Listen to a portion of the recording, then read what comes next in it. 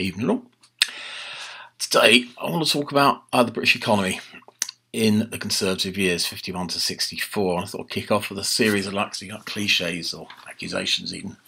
13 wasted years. Failing to fix the roof while the sun shone. The British disease. National decline. In economic terms, national decline means relative decline, because in fact, this is a period of economic growth. People were better off. But it was probably a period in which there were underlying economic problems that were not fixed. So the question is, what caused the British disease? What did the government do or fail to do about it? What could they have done differently? Again, you could say it another way, was Mr. Buckskell to blame? Or, in the circumstances at the time, did we have Buckskellism because basically we liked it? You know, we're British. We want a quiet life. Actually, whatever did happen to the British who liked a quiet life? I don't seem to spot them anymore. I think we should actually begin with an emotional point almost. I mean, what's wrong with a quiet life and a bit of comfort for a people emerging from the 30s, Hitler, a long war, the Blitz, austerity under Labour? You know, do you remember Hector? Have you seen this before? Yeah, welcome home, Hector. Right, coming home from the war, and there's Mrs. Hector and there's little Hector. Well, you know, don't you kind of think that Hector, Mrs. Hector, and little Hector, well, maybe they deserve something? Maybe the world didn't owe them a living, but maybe it could give them something. Maybe they've kind of earned it. The problem was, the world was changing, and maybe Britain wasn't quite in step with those changes.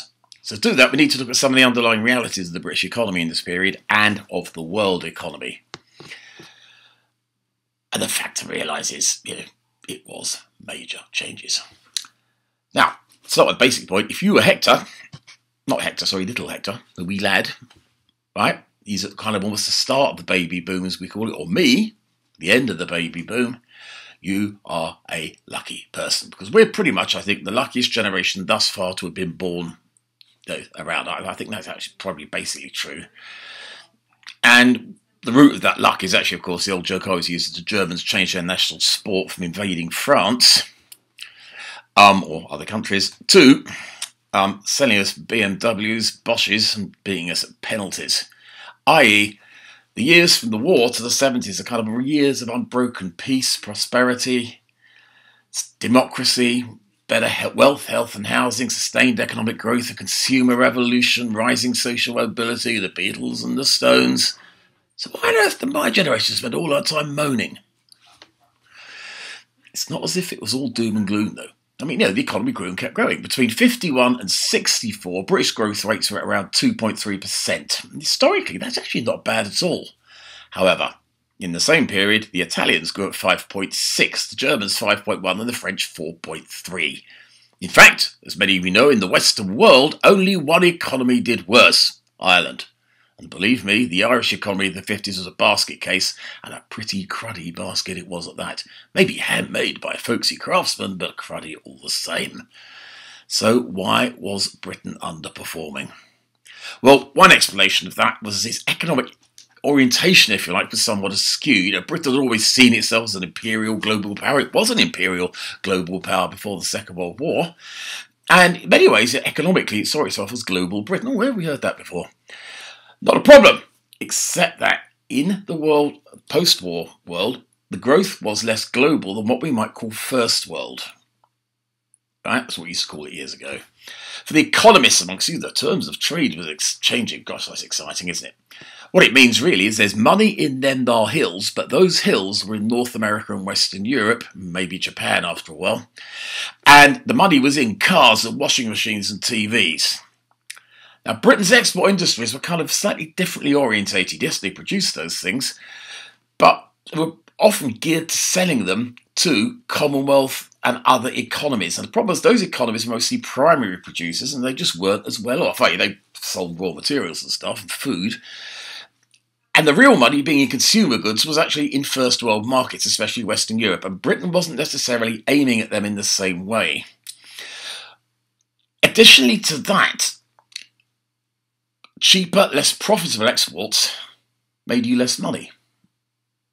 And, let's face it, the West Germans and the Japanese were about to get rather good at selling Beamers and Toyotas. And of course, in 1957, the French and the Germans and their chums combined to create a customs union. You might have heard of it. It's called the EEC. And those economies grew very quickly after the EEC's creation in 1957. Then there was the issue of defence. The Korean War saw a really big hike in defence expenditure. And it was to remain high. And Britain's determination to be a nuclear power would help develop that as well. If you look at the Britain of the 50s and early 60s, it's got troops deployed across much of the world. That saw Britain spend a lot more on defence than its European competitors and invest a lot more in defence. Now, I always say in many ways, defence is a kind of private industry in terms of ownership, but the nationalised ones in terms of consumption, in terms of demand. So in many ways, for private investors, defence was a safer bet than, say, the car industry. 63 to 64, you've read in Lynch, 34.5% of Britain's research and development went on defence, 10% of West Germany's. Then there was British industry. Famously, the British industry is depicted in these years as something of a basket case, and there's justice in that, by the way. Some of you will know, I'll tell you the story later on, but I once started a strike. Blame is often heaped on overmighty trade unions. There is some justice in this. Asking for inflationary wage prices, which create what we call a wage price spiral. So wages go up, which puts the cost of industry go up. So prices go up. So prices go up. So I want higher wages. So blah blah blah blah blah. Unions are also blamed for obstructing innovation. Especially in working methods, new machinery, etc. And in truth, that was the case. But often this was actually not because of the strength of union leadership, it's because of their weakness, which often led to their members having the upper hand, and particularly bolshy shop stewards. And the famous workplace show of hands, that was how you chose to go on strike or not, and basically put the pressure. If you're not putting your hand up with all the others, you're not really one of the chaps, are you? Then, this is personified, by the way, in a bit of film I'll stick at the end, clips of one of my favourite films, which is called I'm All Right, Jack. It's from the early 60s, a British film, Bolting Brothers movie. And the figure in that is Fred Kite, who's literally a Bolshevik shop steward. He's a communist. And brilliantly played by Peter Sellers, by the way. And the joke is, in I'm All Right, Jack, that he's basically an idiot. His boss, played by Terry Thomas, who's Major, is also no less of an idiot. And what happens is this young, enthusiastic time and motion study man comes in, played by Ian Carmichael, and they start to think of ways in which this firm might become more efficient. What that leads to is a massive strike, and nothing changes. It's a brilliant film, as well as one that gives interesting thoughts as to how one might have sexual congress in a bubble car. In the end, All Right, Jack, nothing changes and both sides are quite happy with it. And that tells a little truth about British management as well, and British ownership.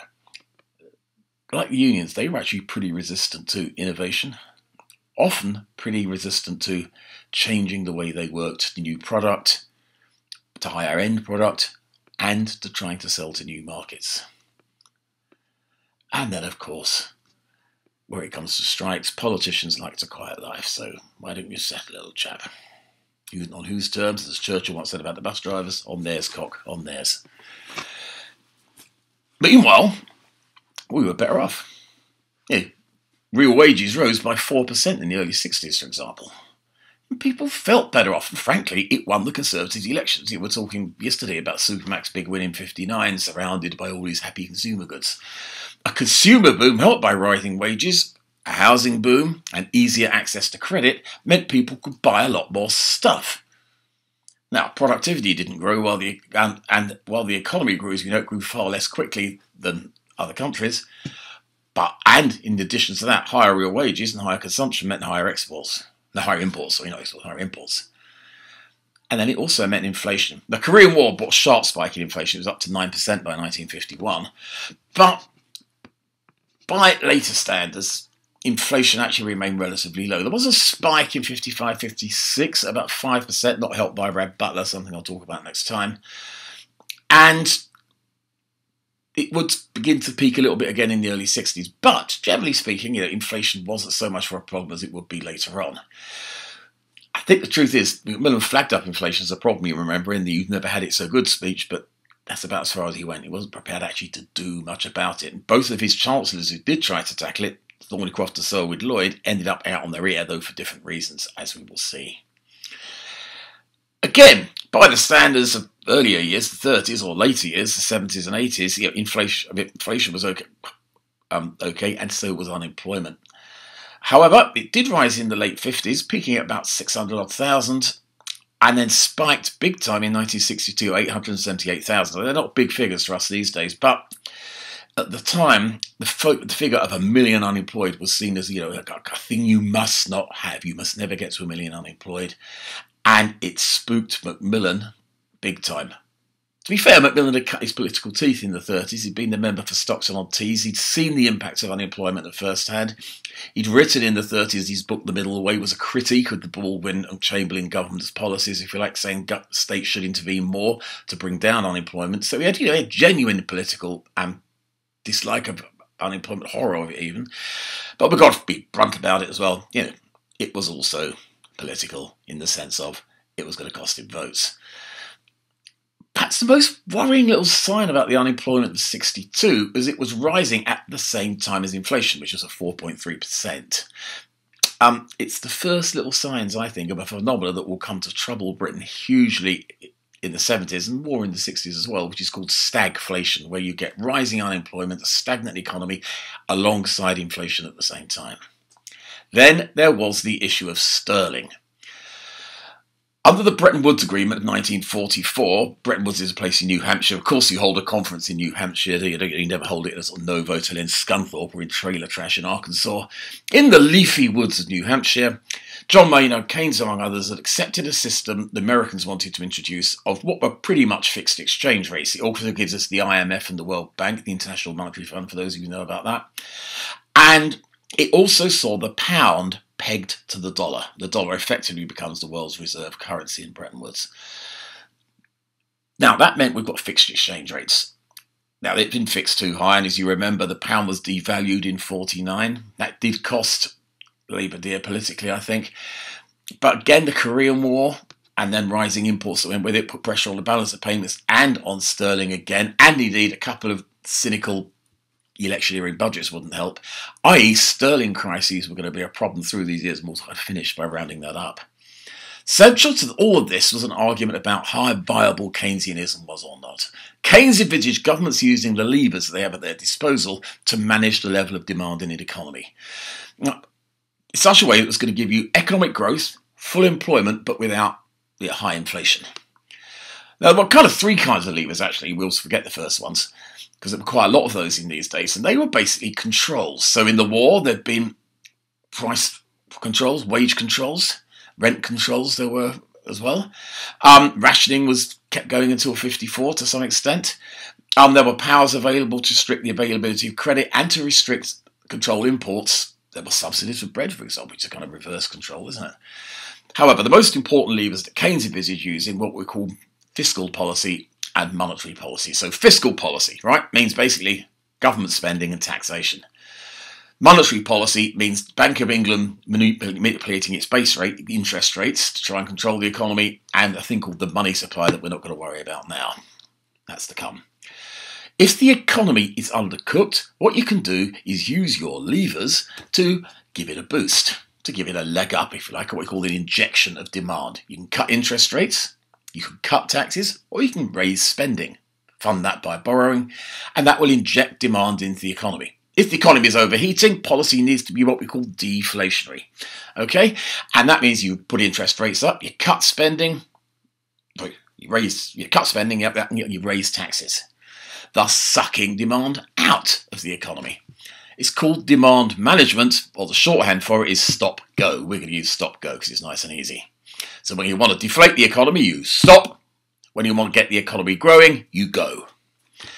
In the hands of some kind of disinterested technocratic treasury that just wants to get Keynes' equilibrium bang on, it might well work. The problem was it wasn't in the hands of a disinterested Treasury, it was in the hands of a very, very interested Chancellor and an equally interested Prime Ministers. Those years saw some famously political budgets. Now, political budget is a euphemism for cynical pre-election bribery in this period. Rab Butler did it in 55, Heathcote Amory in 59, and Reggie Maudling for pretty much all of 62 to 64. We'll come to these again more fully in short. Now, you could make a joke in a sense. You could say, he who goes usually goes for broke. And that's how it worked here. So Butler goes in early 55. At the end of 55, he has to stop with an emergency budget. Selwyn Lloyd had to stop in 1960. And when Jim Callaghan inherited really a bit of a mess of the economy from Reggie Maudling in 64, he had to stop big time. And then after much stalling in 67, he actually had to devalue sterling. Cut the value of sterling against the dollar. And the problem with goes was that they tended to cause sterling crises. In 51, a sterling crisis was caused by rising inflation in Korea. And this saw the Treasury try to bounce Rab Butler, new Chancellor, into leaving Bretton Woods, the plan was called Robot, and it would have let sterling float, which is a euphemism, frankly, for letting sterling fall, let it sink. And to stop markets attacking the pound further, therefore, devaluation always requires deflation. It requires a deflationary economic policy, a stop. As it was, Robot was killed off, but Butler had to introduce serious measures to deflation in 1952. And we said before, after 55, he had to stop again. Now, this was partly because there was another run on sterling. Stop time once again because sterling was causing problems. 56, Suez, another sterling crisis. 57 saw another. Arguments about how tough the stop had to be led to Peter Thornycroft, the Chancellor, resigning in 1958, along with the rest of his team, by the way. After the pre-election go of 55, a major run on sterling, or 59, sorry, a major run on sterling, so Britain have to borrow $1.5 billion from the IMF in 1961. As they always do, the IMF get their pound of flesh in the form of a sharply deflationary policy. The following year, Selwyn Lloyd lost his job in the night of the long nights. Reggie Maudling's dash for growth would undermine sterling again. And the need to shore up sterling, as well as try and stop things, led to interest rates doing like this, but often actually being pretty high historically. 7% under Thornycroft, for example, and that hits business, hits investment, and hits growth. Now, the truth is, underneath all of this, of course, with economics, as it always does, laid politics. When Maudling became Chancellor in 62, he was in the teeth of a proper old-fashioned political crisis. Perfume and all that were coming along. Macmillan's position was already seriously weakened. He's 20 points behind in the polls. In 62 and 63, the Conservatives lost 7 by-elections. One of them, famously, was lost to the Liberals in the ultra-safe seat of Orpington. The dash for growth, in the end, couldn't save Sunak. He was done for, but it damn near saved the Conservatives. In 64, unemployment was back down to 500,000, and Wilson had a majority of just 4. Hume damn nearly won. Through much of 52 to 54, Gallup, opinion pollsters, had Labour in the lead. In 57 and the first half of 58, Labour had a lead again, and sometimes it was a big lead, up as high as 10% or more at times. In short, good economics often came up against the need for political necessity. And then there's what we call high politics, how chancellors and prime ministers got on. We'll look at more of that next time. But there's a simple fact here. In 13 years, the Conservatives had 6 chancellors. It's a bit like a holiday job at times. And of those 6 chancellors, Macmillan had 4. So no chancellor is long with his feet under the table, as it were. That's my printer going, by the way. It's exciting, isn't it? Said before, the allegation is that the Conservatives failed to fix the roofs while the sun shone. And as I said before, Macmillan understood economics, a rare prime minister in that, and saw there was a problem. There were attempts to change the game. Robot was killed before it was born. Probably wouldn't have worked. Thornycroft walked out. I'm actually not sure simple deflation would have worked very well either. Selwyn Lloyd gave us a pay pause, i.e. pay restraint, but only in the public sector. Private sector pay continued to spike upwards. And productivity remained stalled. Selwyn Lloyd also gave us Neddy and Nicky, who were two lovely chappies. The NEDC, Neddy, the National Economic Development Council, and the National Incomes Commission. Spoiler alert, neither made any difference. Eden had remained aloof from the Messina talks that created the EC. Okay? And when Macmillan applied, de Gaulle said no. In truth, fixing the roof was a bit like hard work. In Yes, Prime Minister, one of my favourite programmes, whatever, Hacker, the Prime Minister or Minister before that, wants to do something that might be politically sort of unpopular, or actually Hacker, the civil servant, doesn't want to do. So Humphrey always says to Hacker, that's courageous, Minister. And Hacker goes, oh, courageous, right? Well, herein lies the problem, I think. After the 30s, a long war, post-austerity, right? And then we've never had it so good, but we like it. Tomorrow could look after itself. For now, I think Dad wants his Morris Minor as a car. Mum wants her Mod Cons, her washing machine. And daughter wants the latest 45 RPM hit single by Cliff. Less understandable, that one. And Harold wants to win. And for that most intelligent but also most political of Prime Ministers, Harold Macmillan, I think fixing the roof while the sun shone was just that little bit too courageous. Have a look at the clips of Mine All Right, Jack. Keep looking through the stuff, the material that's on there. It's 13 Wasted Years of the classic, the assessing the nature of this government. Next time, I'll just say a little bit about some of the chancellors that were in this period, because I think that will help us understand some of the problems that there were for economic policy. And then we'll go on and look at British society in the 50s and social policy. And it's a great period, actually. Someone else think a little bit more about Macmillan, Eden and all those guys. We'll do a bit of Suez as well. Anyway, have a great weekend, boys and girls. Okay? And I'll see you on Tuesday. Toodaloo.